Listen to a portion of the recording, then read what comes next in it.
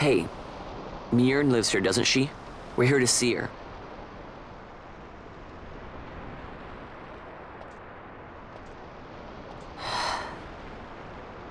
You will leave at once. It is not allowed for humans to walk on these grounds. We'll go as soon as we've seen Mjorn.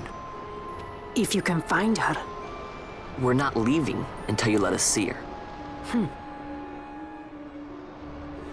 Fine then. We'll look for her ourselves. Ah.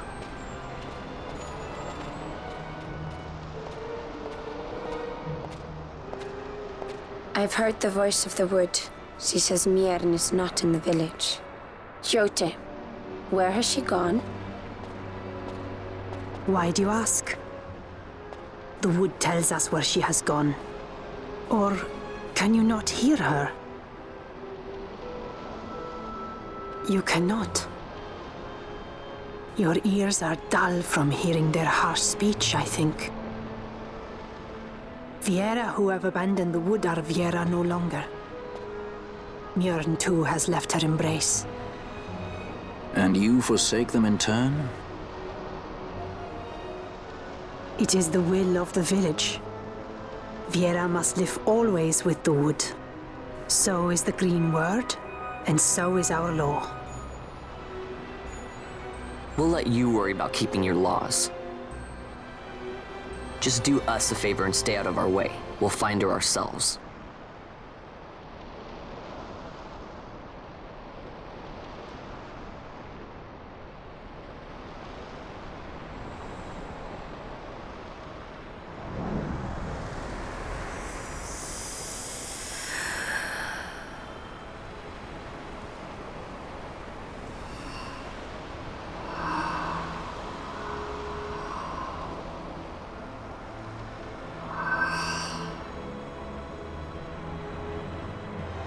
Our sister has left the wood and gone west.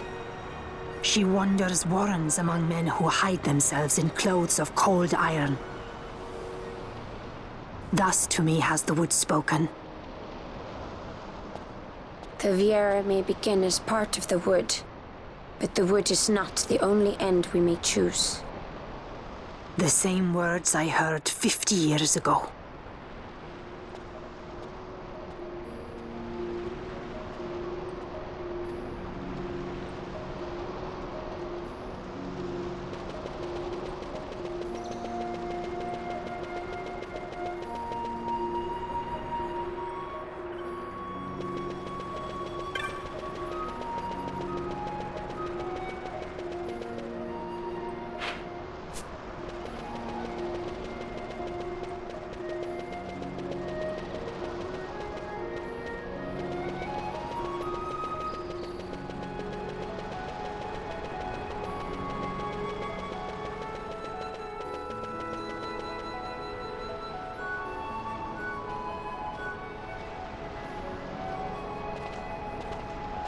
Not bad, Vaughn.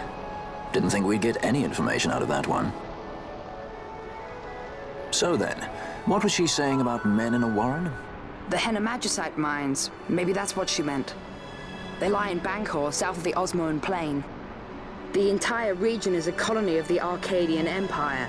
There would be soldiers. Is that a problem? Let's move. Fran, Yes? I was wondering what Eruyt said, you know? About how you said the same thing 50 years ago? Your point? How old were you again?